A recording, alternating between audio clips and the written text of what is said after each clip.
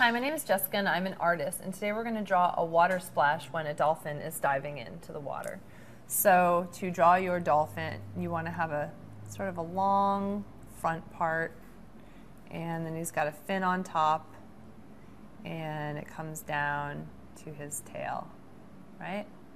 They're kind of like big fish, really. And then it comes up, and he has a fin on the other side coming down, like so, and then the top. So he's going to dive into the water, and as he's going into the water, there's going to be a splash, right? So say here is the water, okay?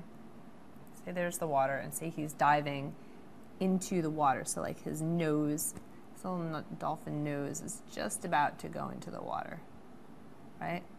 Now, we're going to bring the water up like so, just a little bit, and then we're going to put some splashes actually coming up like that. Now when the dolphins actually dive into the water, they barely make a splash at all, unless they really want to. But they can dive in very, very quietly. So that's if he's just going into the water, and then maybe when he goes in a little more, the water comes up a little more and makes a little bit of a ripple like that. With more water, the splash is up like that. And you can fill in these pieces. You can add some white if you would like, to show a little bit of the air that gets mixed in with the water.